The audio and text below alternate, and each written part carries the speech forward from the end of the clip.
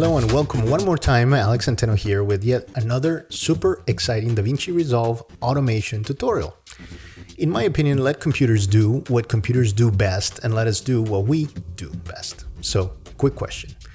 Wouldn't it be awesome if we could do all of the work on our videos, the setup of the timelines and do all of our edits, color grading, audio correction, the whole thing.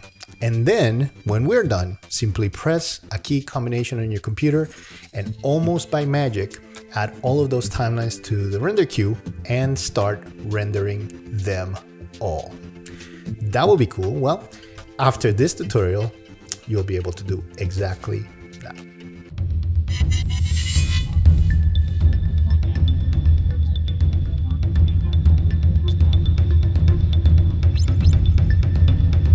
All right, before we begin, however, for those of you who are new to the channel or those of you who are afraid of subscribing to YouTube channels, please take a moment to subscribe to the channel, to hit the subscribe button and the like button, because that helps other people interested in this kind of content to be able to get it.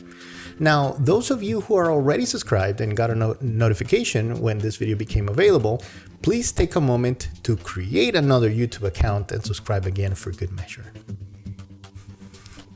Just kidding. Let's get to it. Alrighty. So I am here in Davinci Resolve 18, but this technique I think works with anything above Davinci Resolve 16. So you should be good to go. This is the Davinci Resolve Studio version, and that's an important caveat because with the free version, you won't be able to do scripting through the console.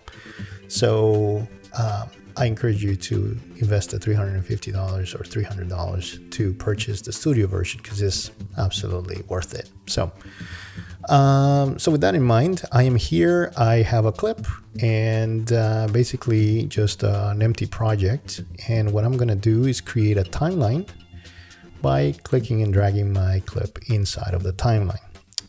It is named by default timeline 1, and what I'm going to do is duplicate that timeline, so we have 2. I'm going to rename this one timeline 2 so that we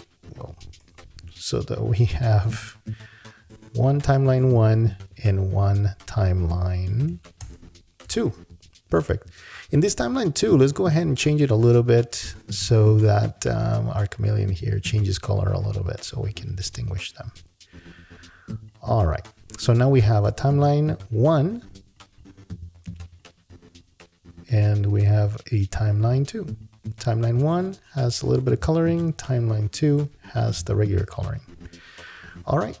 And let's say that we have done all of the different edits and all the stuff that we wanted in each one of the timelines. And so I am ready to go. I don't want to start adding all the features, all the different rendering settings, all of that stuff. I don't want to have to do it one by one, especially if I have like 10 or 20 timelines. In this case, it's only 2.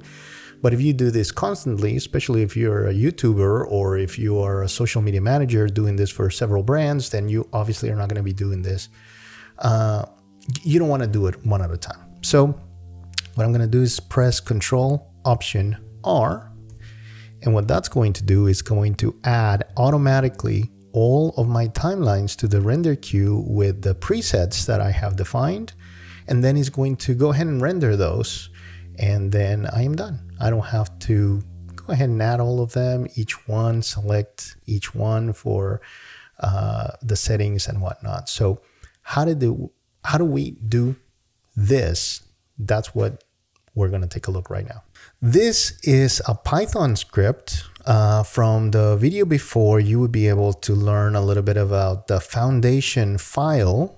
I encourage you to watch that video if you haven't, because that would help you, not have to write again and again the things that are necessary for running Davinci Resolve and calling all the necessary objects and the API and whatnot. So what I do is just insert my own foundation file by this line, and then I don't have to be creating all of the different components every time. The first thing is that I'm going to set this as CD. Therefore, my objects are going to be with that notation. So everything's going to start with CD. So the first one is cd.project, and then I'm setting the preset that I want to use for the render. So it's always going to be H.264. The second thing is the render settings, and I've set up some general settings here. For example, that I want to render all the frames, a target directory, so that it creates a subfolder inside of my desktop and calls it Davinci tutorial, and then encodes with the profile of high, and then gives it a unique file name. In this case, with a suffix. That's what the 1 means, instead of a prefix, which would be a 0.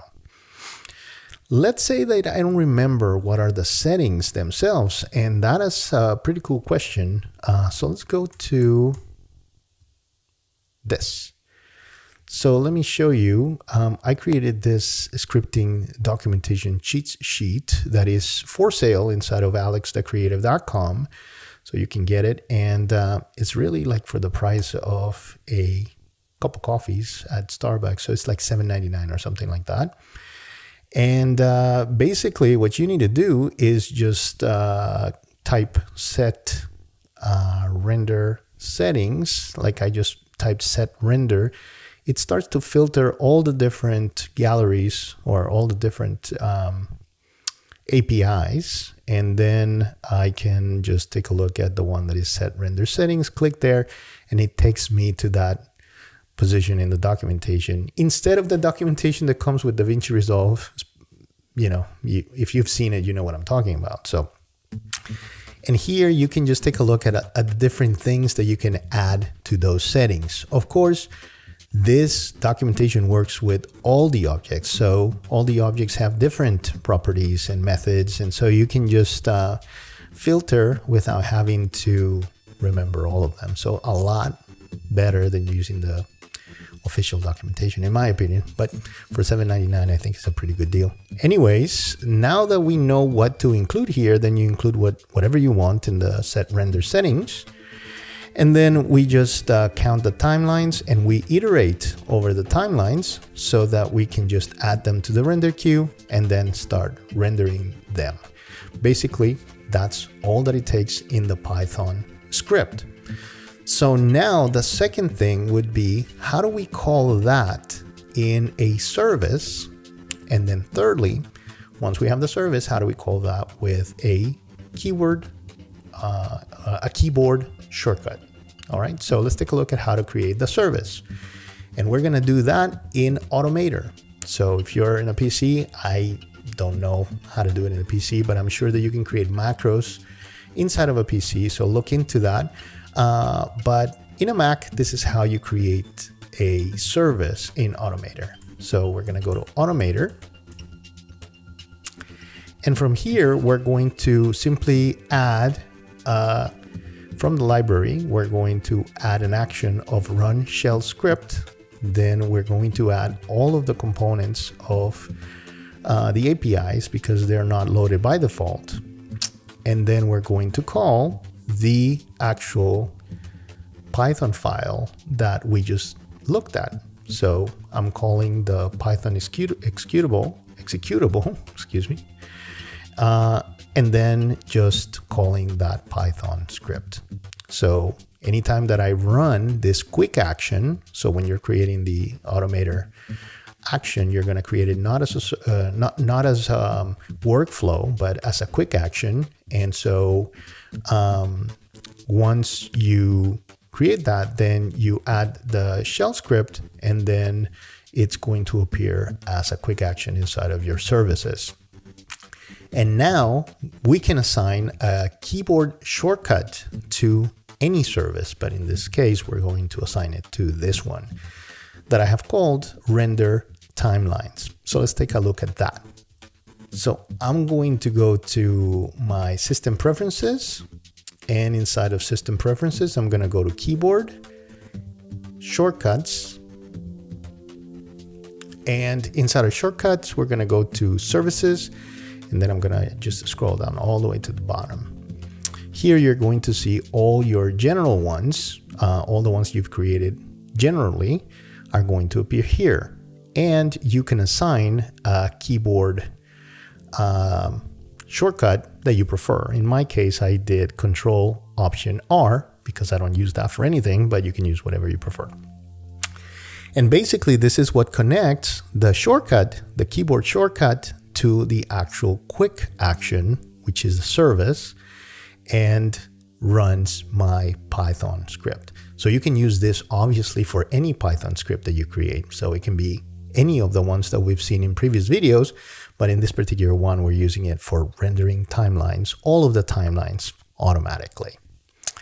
So if we go to the Davinci tutorial folder inside of my desktop, you can see that I have rendered both of my timelines individually, different naming, and all automatically without me having to do it manually.